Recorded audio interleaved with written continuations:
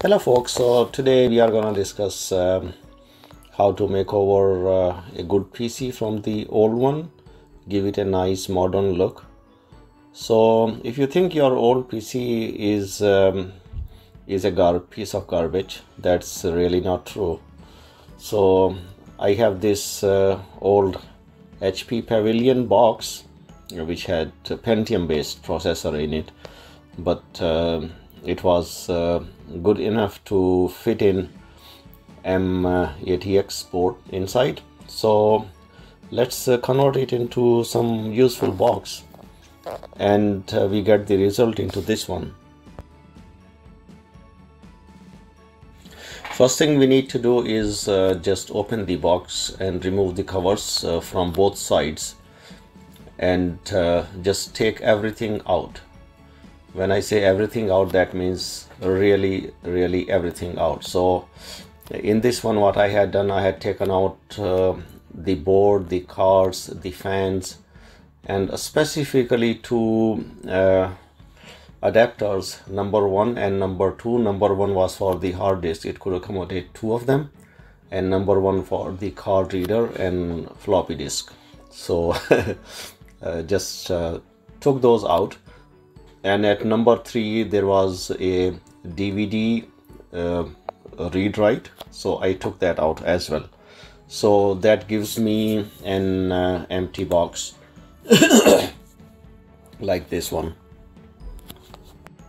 After removing everything, we basically wash all the components that we had removed with mild soap in a place which suits your needs.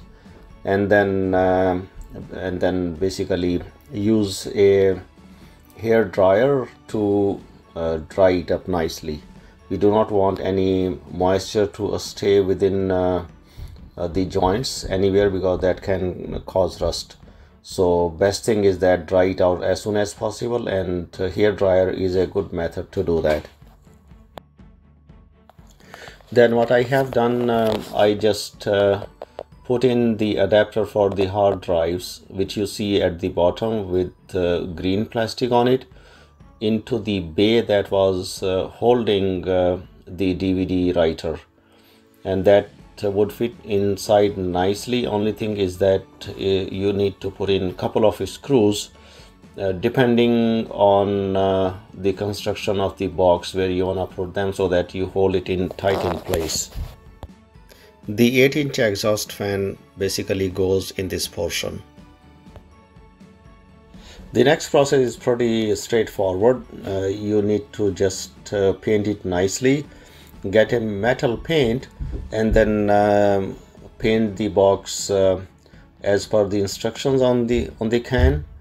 And so this is pretty nice, and it's better done in the daylight when sun is shining, so it gives it a pretty nice shining look.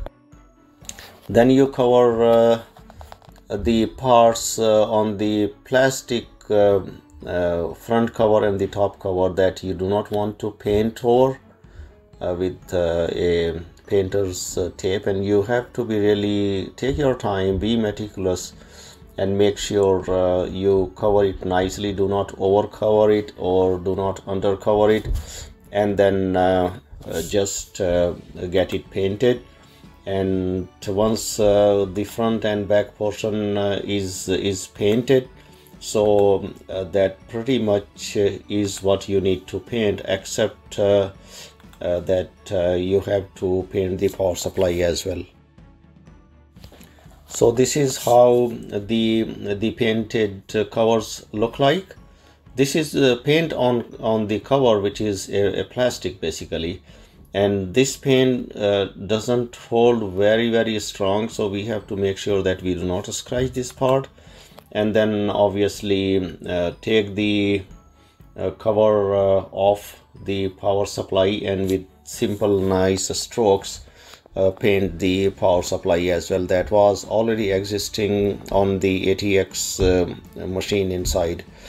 However, it is recommended that we should buy a new power supply, because generally all power supplies are underpowered. This one was 250 watts, which was okay for the basic needs, but for the graphics card I ordered a 500 watt supply, and then I'm gonna use a graphics card later on. Right now I'm just using the one that I have.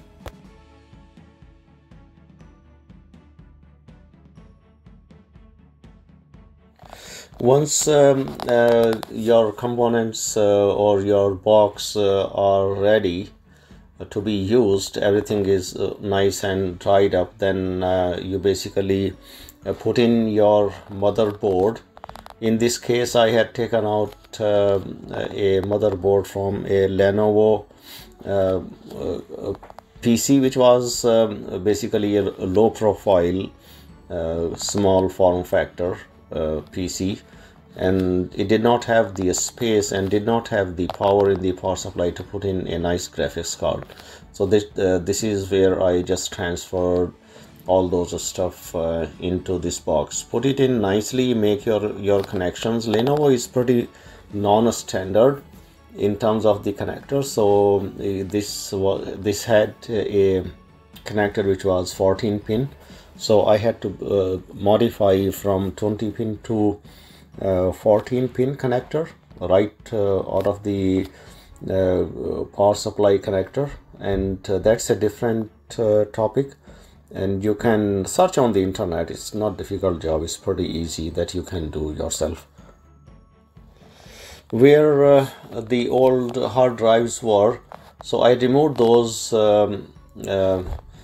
adapters for the hard drives to fit in something like 8-inch fan. This 8-inch fan is with some simple basic LED lights, just to give a little bit of a modern look, though there is not much to see inside this box, but I made a space so that I have better airflow. So now this unit has 3 fans, one for the CPU of course, and then on the back side which blows the air inside the box, and then the 8-inch fan which will blow the air out.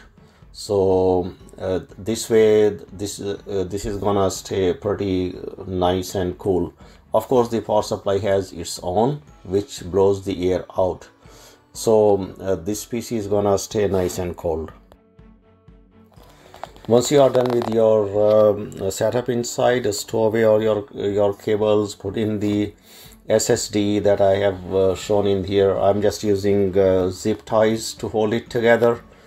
Then you put in the top cover and the front cover on it, and this PC is basically ready to be used. So as a test, I switched on the power, and then this comes on very nicely. So this is how it looks, the LED lights and all those stuff inside. Alright guys, so system is up and running. I installed it for the kids. Now I have to set up kids stuff on this.